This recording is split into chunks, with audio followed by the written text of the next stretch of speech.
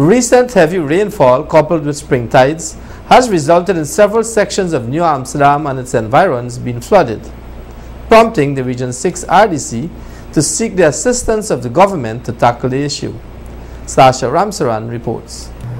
The recent spring tide coupled with heavy rainfall left sections of New Amsterdam and surrounding villages under several feet of water. The largest amount of rainfall occurred on Thursday night leading into Friday morning, where a total of 12 inches of rainfall was recorded. We had over 12 inches of rainfall on last Thursday night coming into Friday morning. It fell actually for the entire night, and almost every single area in Berbice, in region, was underwater. Of course, as you know, if we have 12 inches of rainfall in one night, the water will not recede within a day or two, because our gravity system, on which we depend very heavily on, takes out only about 2 inches of water in 24 hours, which are the cokers and the sluices.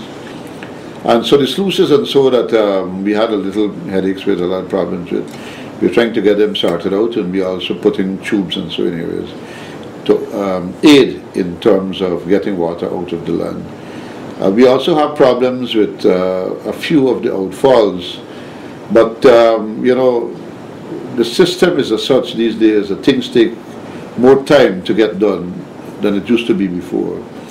Regional Chairman Mr. David Armagon admitted that the region does not have the resources available to fully carry out restoration projects. Therefore, they have asked the Ministry of Infrastructure and the National Drainage and Irrigation Authority (NDIA) for assistance.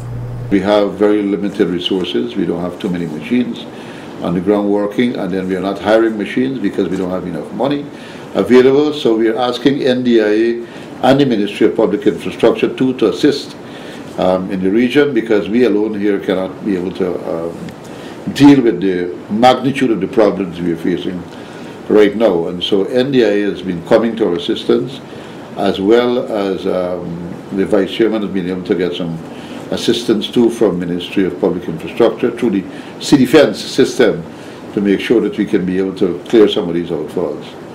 And hopefully we can get them done speedily, so that we have machines operable in the East Bank of Berbice, we have machines in Blackbush Polder, we have machines in some of the other areas too working. Areas such as Sanford and Baracara have been severely affected by the flooding situation.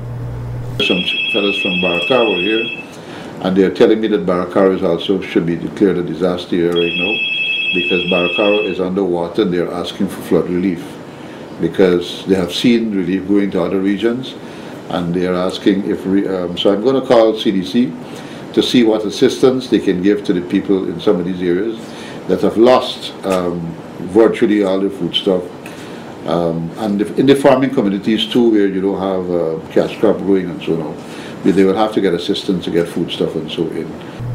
During the rainy season, residents are being advised to keep their drains clean and ensure that their surroundings are garbage-free, so as to deter the spread of diseases and to ensure that the water recedes off the land at a faster rate.